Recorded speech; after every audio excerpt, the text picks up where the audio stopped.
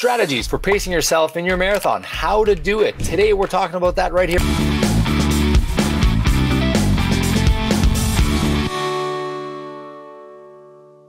I'm Rob Tatro. This is my brother Charlie. We're Boston qualifying, Boston marathoners, and we've been running a lot of marathons lately, and we've done a lot of pacing expertise. Charlie, I can't think of a better person to give this topic about pacing during a marathon. You're the absolute best guy that I can think. I've ran next to you for at least 4 marathons now, and although you always give me a hard time telling you to slow down, your pacing is spot on in every race we've done. So let's talk about some tips during a marathon. So how do you like to start your marathon? Tell me about that. Always slow. So always start slow. The energy you're going to save, you're going to win it at the end. It's very, very easy for anyone who hasn't had experience in a marathon to run too fast at the beginning. And it's very easy to just run too fast because you're so excited. It's your big day. It's your marathon day. So what you really, really have to focus, at least for the first 2-3 miles, is tell yourself, let's say you know what your goal pace is. Tell yourself, I'm going to go slower than that goal pace, no matter what, so that you force yourselves to go slower, because the biggest mistake you can go is go too fast at the beginning. It's crazy if we push that a little further yet, Charlie. You know, the first half mile, the first quarter mile, the first 100 meters, people just lose their minds at these starting races for marathons. Like, I'll never get over every single time I do a race. It's like, you know, it's like someone called it, there's free salami samples at the checkout counter, and people are running like it's the end of the world. Like, slow down and just go slower than what everyone else is doing. No, like, just slow down.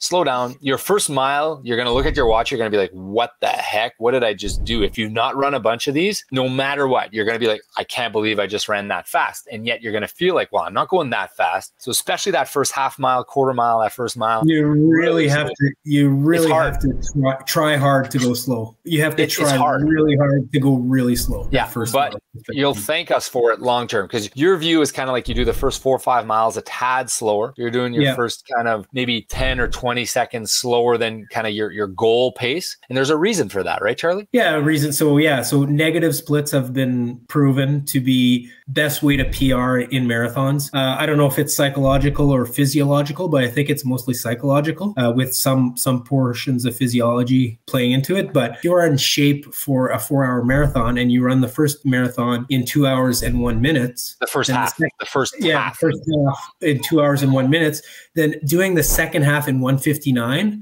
is going to be a lot easier than had you done the first half in 2 to try to do the second half in 2. That 1 minute of energy you're saving for the second half will pay back in dividends. And I think, to me, it's psychological. At the end, if you have energy, you're able to push beyond that whatever 95% aerobic threshold that you can hit. It's really an amazing feeling at the end if you've held back enough at the beginning. San Bernardino race, when we qualified for Boston and we were pacing, and you were like, we had a stretch. Okay, we knew we needed to run a 3:05, but we were really hoping to run a 3. And if things go well, hopefully, like, I don't know, maybe better than 3. But, you know, you had me on the right pace. You started slow. You're like, Rob, we're going to start slow. The last half is quicker. Trust me, we're going to go slow. We felt so fresh. We had a pacing strategy. We stuck to it. We'd looked at the course the night before. We knew roughly what pace we wanted for the half. Remember how good we felt at the half? It was just like, we can pick up the pace here a little bit, because we know there's only 13 miles left, and that's what we did. And we ended up doing a significant negative split. I don't know how it would have gone had we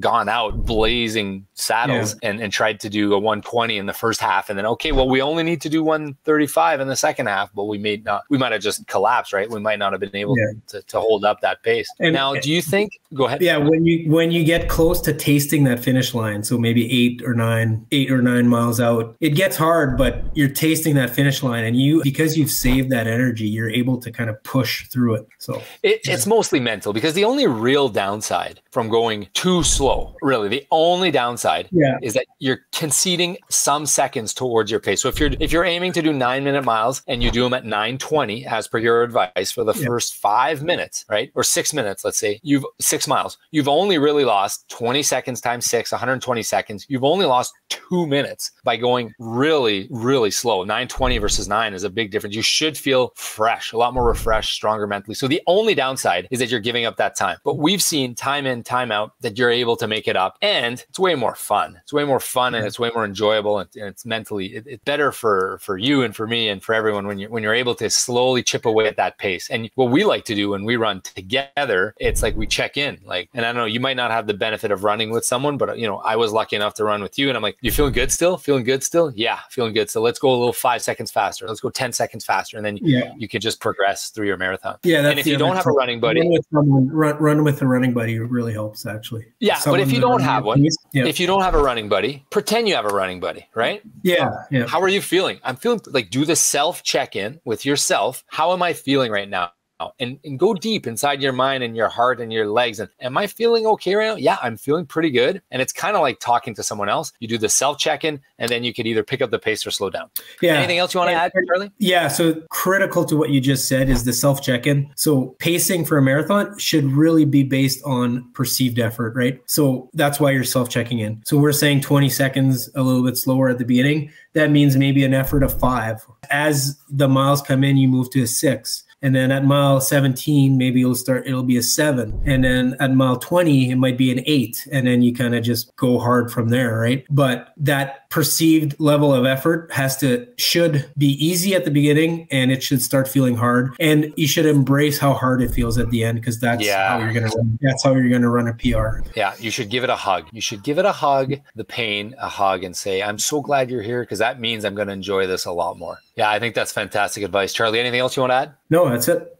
All right, guys, thanks for tuning in. Don't forget to check out our podcast. Charlie and I talked about our running journey from the start when we were overweight, 2 dudes just trying to run 1 mile, to qualifying for Boston Marathon, Ironmans, triathlons, World Championships, and also 5Ks. Check it out, the running journey, right on this channel, guys. Thanks for tuning in. Don't forget to like and subscribe. We'll see you in the next video.